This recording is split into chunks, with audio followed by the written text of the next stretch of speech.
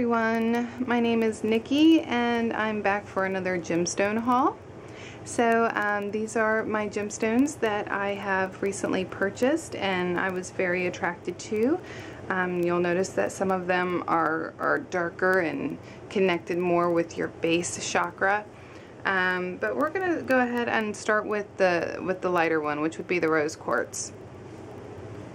So I'm going to remove these other ones and focus on this one. Now rose quartz, it's connected with your heart chakra and it opens you up to all types of love, unconditional love, romantic love, friendship love. It restores self-love, so it works with your self-esteem and your self-worth. It promotes confidence. It promotes forgiveness, peace, and compassion also. So, I mean, it's just all around a wonderful stone to work with for the betterment of humanity. Now, physically, it has some physical healing abilities, and it can strengthen your heart and your circulatory system, and any kind of like chest congestion or ailments, respiratory problems, it can also help with. And I heard that it can also increase fertility. So if that's a problem that some of you deal with, you might want to get your hands on some rose quartz. The next stone I will show you is my pyrite. Now, I was going to buy pyrite previously because it just really spoke to me. Like, I don't know, I never desired to have pyrite, and then one day I seen it and I'm just like, you know what, I really want it, but I don't know, it just don't feel right now. Maybe it was just those particular pieces, I don't know. But then the second location that I seen it in, I was just like, yeah, I'm gonna buy some pyrite. This feels right. So pyrite is like, it's called fool's gold because the miners used to, you know, think it was gold, and it does have a lot of the same properties. But yeah, it's not actually real gold. But pyrite, it connects with your third eye chakra, and it's connected to the sun. So this would be something that would be great to use in like sun meditation.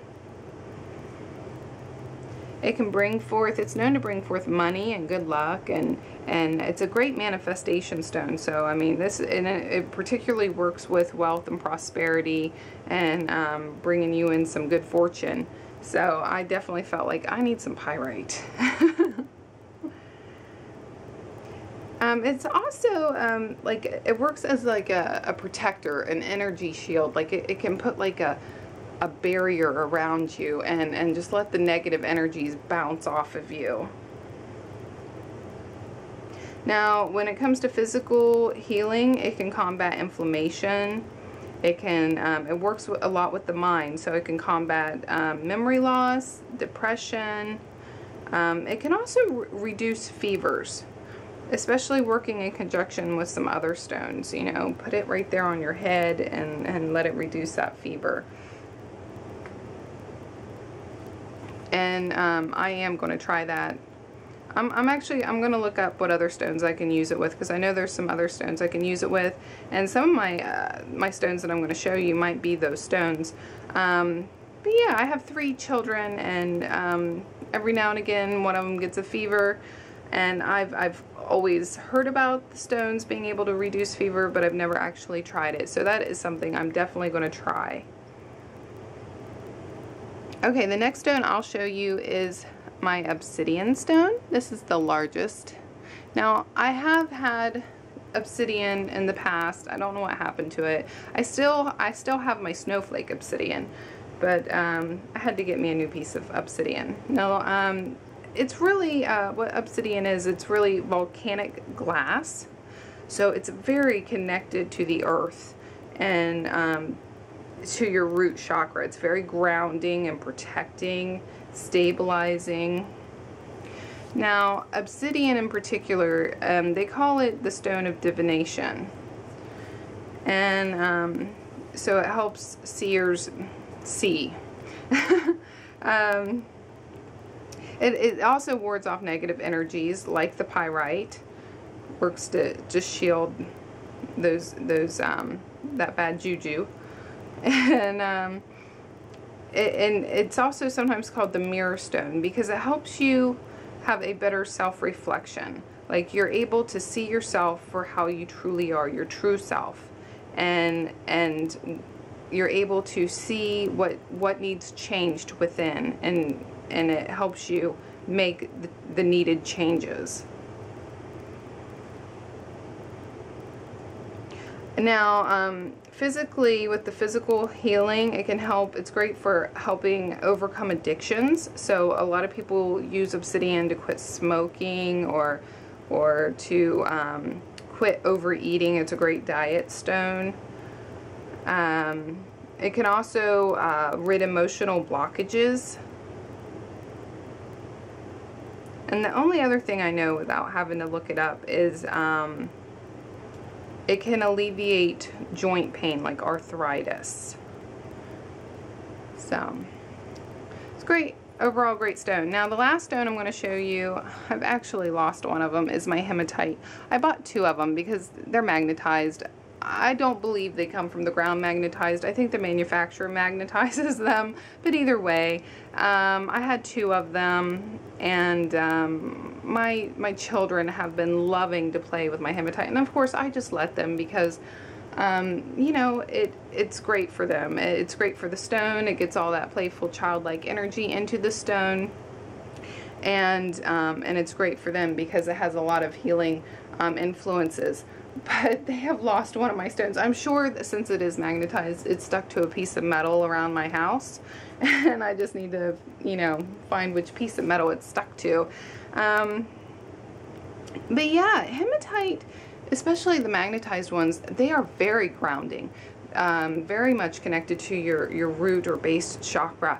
And actually, when I was pregnant with my 3rd child, I had some hematite, and I got rid of it because every time I was around it or touched it, even touched it, it was either the grounding effect itself or the magnetism of it was so strong. So there were 2 large chunks of hematite, larger than what I have now.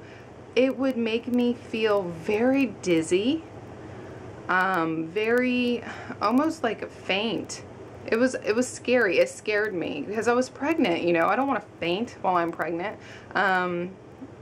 So I did, you know, I got rid of them, and now I kind of regret that because of course now I'm not pregnant, and I don't believe it would have that effect on me. And at the time it didn't have that effect on my children. It didn't have that effect on anyone else. It was just me, and it was something with being pregnant. So if anyone knows anything about that and the effects of hematite or the magnetism, maybe it was just the magnetism was so strong when it comes to pregnant women, let me know down in the comments, because it concerned me to the point to where I was just like, get that away from me, I can't be around it.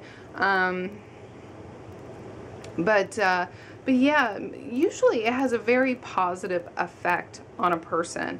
It can balance you emotionally and physically. It stabilizes you. It can calm and center you. And that's what I've been thinking about when my middle child, when he plays with my hematite. I'm just like, you know, I'm always worried that he's going to lose it, and of course he did.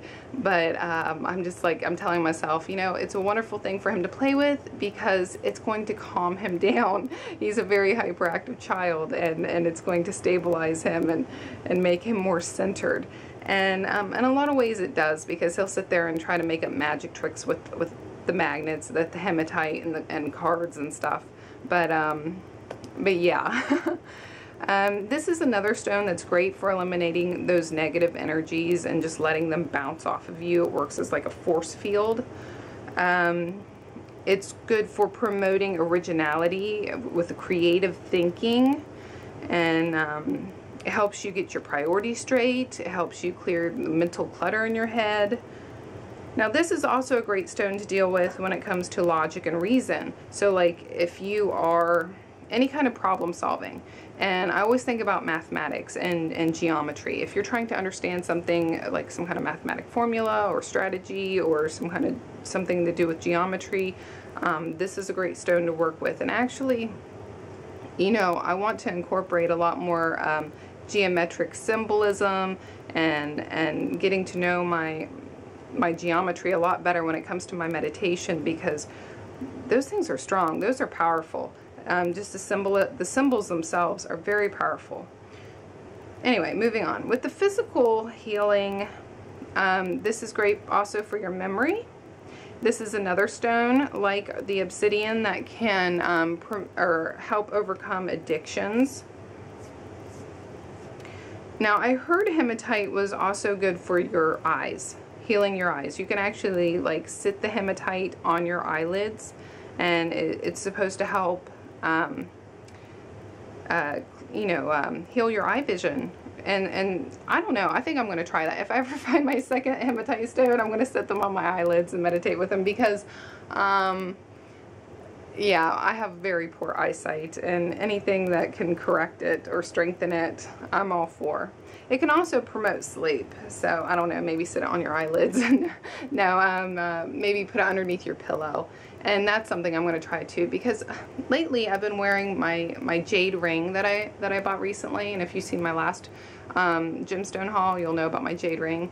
And you know, the first night that I wore it, I never really thought anything about it, but I was like having the most vivid dreams, and it was actually keeping me awake. Like I'd wake up and start thinking about these dreams that I was just having.